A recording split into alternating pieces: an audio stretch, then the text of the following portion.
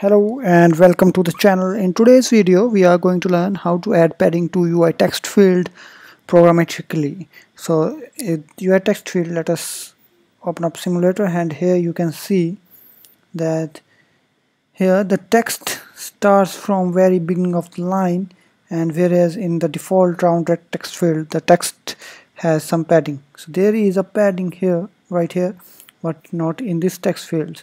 So we have four different type of styles in the text field. That is, one is round rect, so this is the default round rect style, and then the Bezel also gives padding by default, and one is the line, so this is the line style, and other one is none, so there is no border, so you can give it yourself. So the line and the none have no padding given. So in those cases, how we can give padding, we will learn in this video. So let's start. Create a single view application template project by opening up your Xcode. I already created one for myself, and you can create one for yourself right now.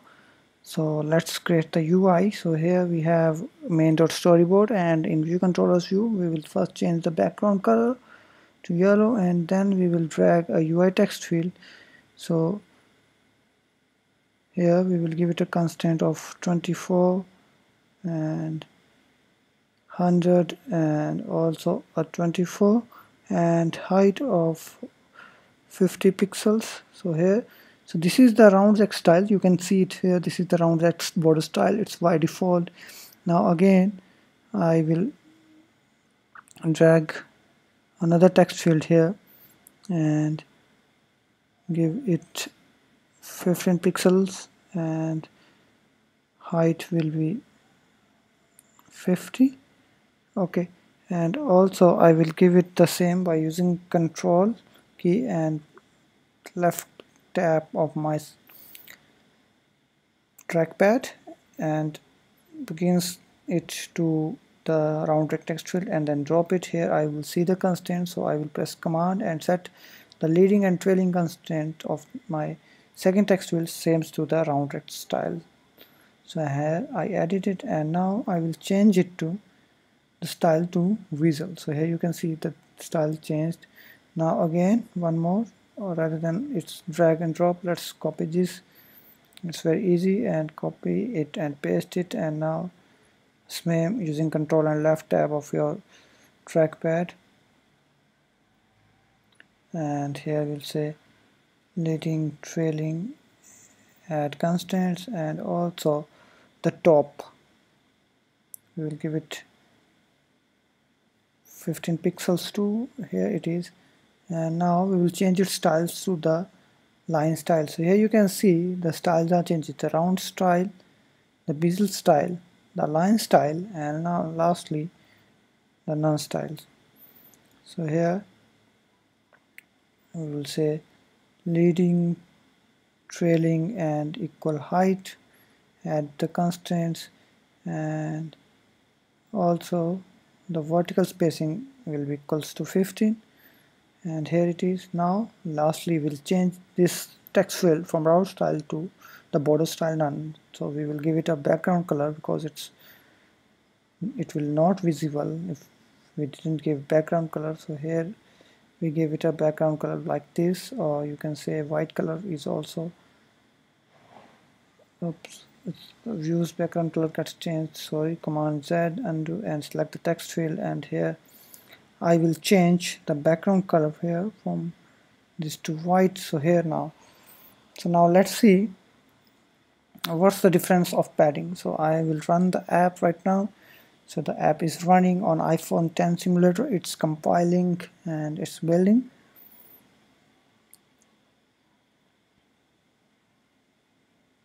So here the iPhone 10 simulator launched. So here the first the round rect, so we will say round border. Here we get Bezel border. So now here you can see there is a distance between the border and the text, so this is a padding. But in the line style text field you will say the text is quite adjacent to the line and there is no padding, and similarly where the border is none, so no border on text field. So here you can see the two styles have have padding, sorry, but the other two style, that is the line style and now border style, there is no padding. So how we can give padding to it? So in this video we are going to learn, and let's start. So for this we will create a custom class, and here we will say new file and Cocoa Touch class, and here we will choose UI text field, and we will name is padding text field. Okay, press next and create. Okay, so here it is, our class is there, class padding text field. Let me make it bigger so that you can clearly see the code. And here what we need to do, we will need to implement few methods. So first we need required init with coder. Okay, super dot init with coder decoder. So this is for the xib, and now we need to do some changes, as we need to override two methods. The one method is that is the bounds for the text rect. There are different methods of the text field. So let us see. When I jump to definition of here, and here I will search text rect. So here you can see drawing and positioning overrides. So border rect, text rect, placeholder rect, editing rect, and left view rect, right view rect. So there are different methods we can override. So for giving padding we will override this text rect and placeholder rect method. And so let's start and override those functions. So here we say text rect, and here we have one method here, and other is placeholder rect. So for the placeholder, so here it is, the two methods are there, and now we will give it a padding. So we will say here it asks that it will return a CG rect, so we will say return UI edge inset UI edge inset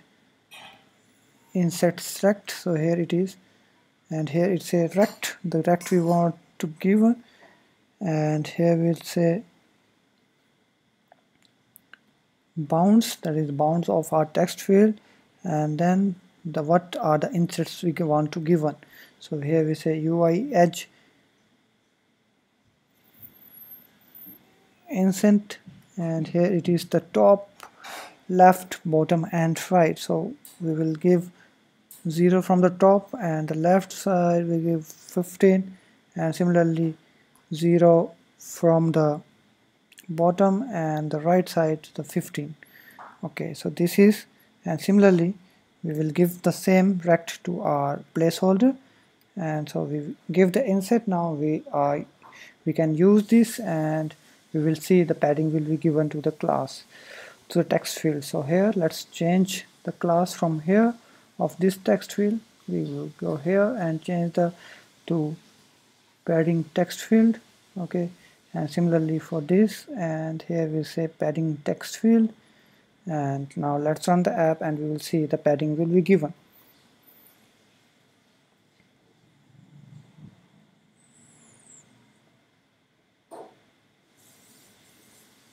So here it is. Now let's type in no border, but still no padding. The padding is given as soon as it ends editing. So what we know, we need to implement one more method, that is the editing rect, that is the rect that is given to the text field when it starts editing. So let's implement the same editing rect for bounds, and similarly copy this and paste it here, and now let's run the app again.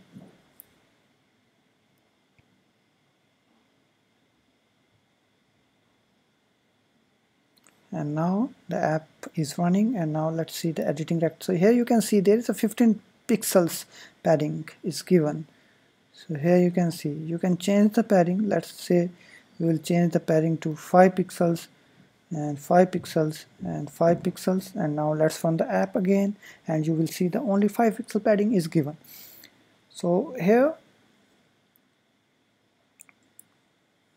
now let's run, and here you can see the 5 pixel padding is given to the text field. So here in this video you learn how to create a custom UI text field class number 1, and how to override the methods, that is text rect, placeholder rect, and editing rect, in order to give padding to your text field. And lastly, you learn how to give padding to the text field where the border style is either line style or no border style.